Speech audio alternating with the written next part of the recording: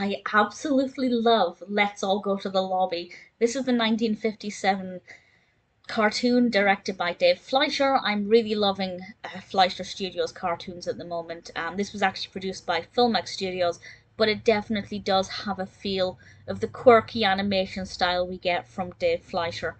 And basically, this was shown in theatres, I believe in intermissions, back when films used to have intermissions, and it's a chorus of dancing, treats, popcorns, theatre boxes, singing the song Let's All Go to the Lobby. And it's encouraging people during intermission to go to the concession stands to get themselves a treat.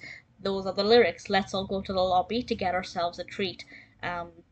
The other lyrics include delicious things to eat, the popcorn can't be beat, the sparkling drinks are just dandy, the chocolate bars and the candy. It does make you hungry thinking about it, and it probably works very well. It's simple, it's effective, it's not telling you exactly what to buy, it's not advertising specific brands, but it is a nice little cartoon to play during the intermission to encourage you to go to the lobby.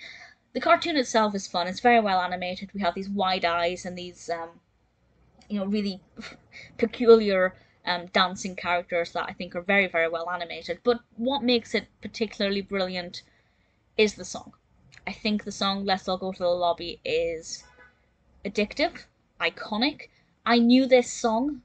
I had never seen this before, but I knew the song. I feel like it's a song that everybody has heard at some point. I don't know why. I don't know how I would have heard it, but I knew the song.